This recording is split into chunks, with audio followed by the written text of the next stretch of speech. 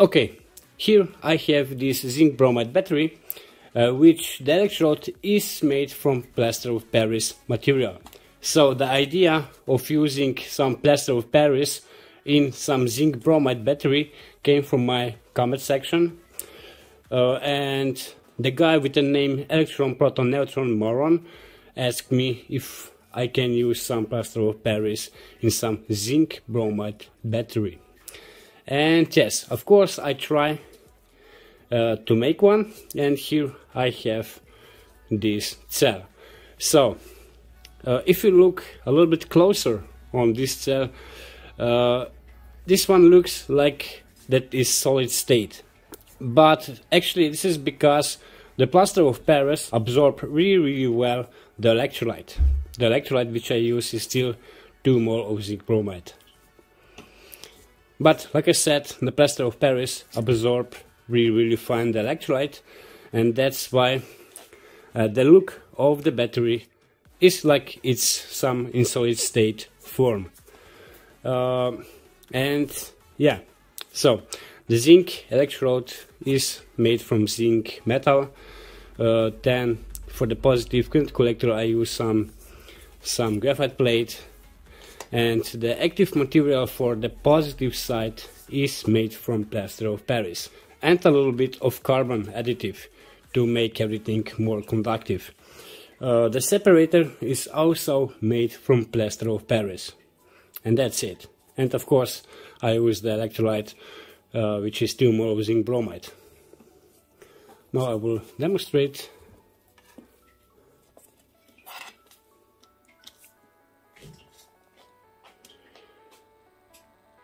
And yeah, actually the battery works really fine. So in basic it's a little bit sad that this kind of battery cannot be in solid state, in some real solid state form, because the cell really needs some liquid electrolyte. But the plaster of Paris absorbs really fine the electrolyte. I will show you later in this video. Okay, and now I will make a fresh zinc bromide battery with plaster of Paris. Okay, to make this zinc bromide battery which uses some plaster of Paris, first I need to make some positive active material out from plaster of Paris. So into this beaker I will add 2 teaspoons of plaster of Paris.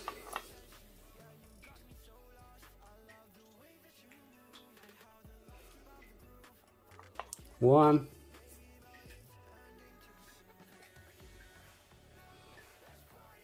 two, and now 1 teaspoon of carbon powder. So the carbon powder is for increasing the conductivity. So I add 2 teaspoons of plaster of Paris and 1 teaspoon of carbon black. Okay, and now I will add some zinc bromide electrolyte. If you want, you can also use some water. In my case I will use 2 mol of zinc bromide out from this cell, if you remember this cell.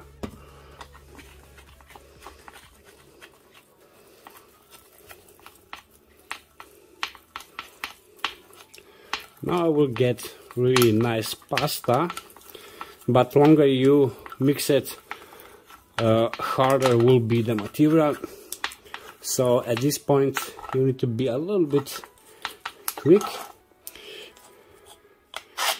Here I have my graphite plate. This is for the bottom, and here I have cut some plastic.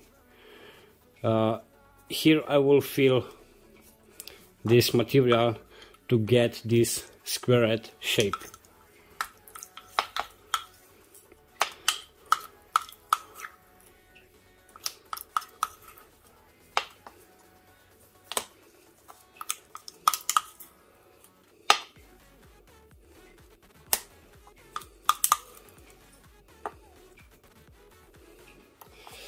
Okay, really nice.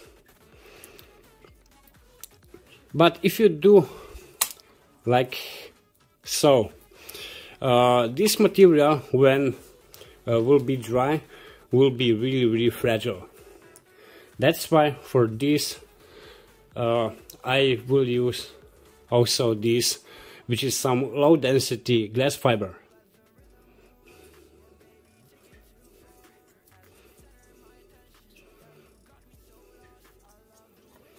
And that's why the electrode will be much more stronger.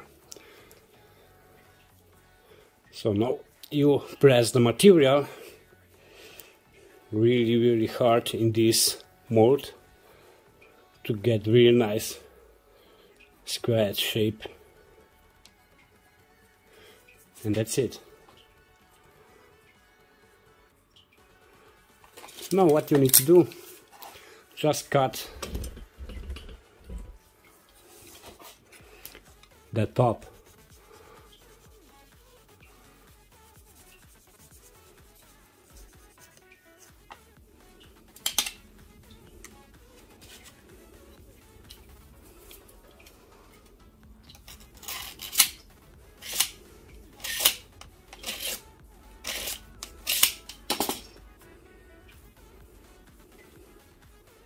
Really nice.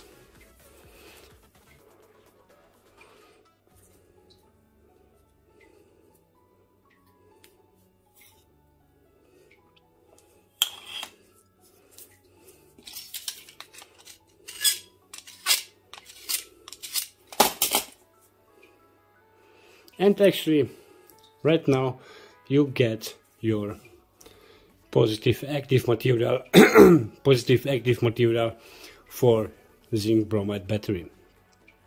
But of course, this way you can make the active material almost for any kind of battery, not only for zinc bromide battery. You can use this method to make, I don't know, for every battery which you came to your mind. Now you need to leave that this one will be dry, and then I will go to the next step. Okay, this one is dry, and now I can put out from this mold.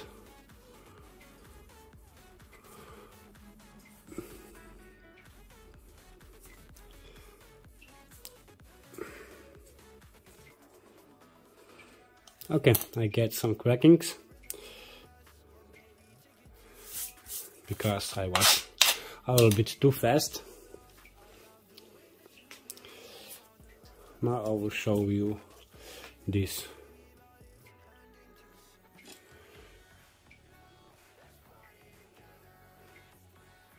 So this is really nice absorption of plaster for Paris. I put the electrolyte on the top.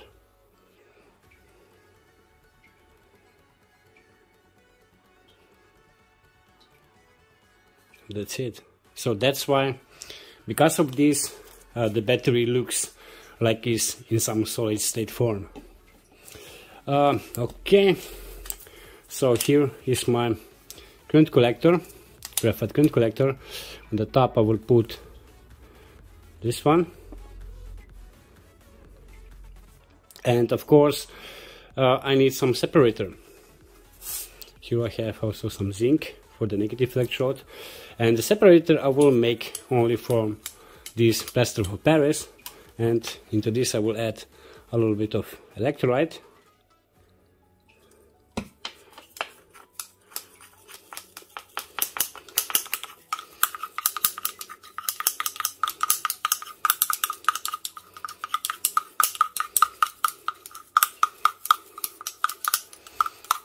And now I will get something like this. And this one I will put on the top.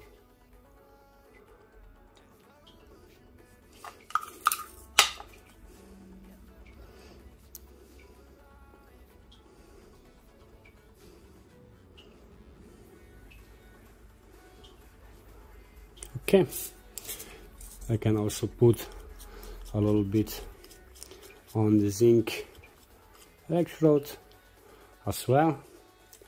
And yeah, this is the separator, made really simply from plaster of Paris.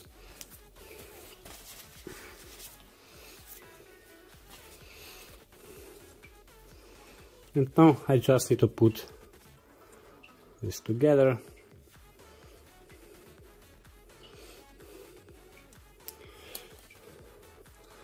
I also need to add a little bit of electrolyte, because the battery will not work really well. And then I will put this on my charger. And after 5 minutes or 7 minutes, something like this, I will disconnect my power supply and I will connect this little motor. And yeah, the battery don't have any problems to run this 100 milliamps load. I mean 100 milliamps strong motor.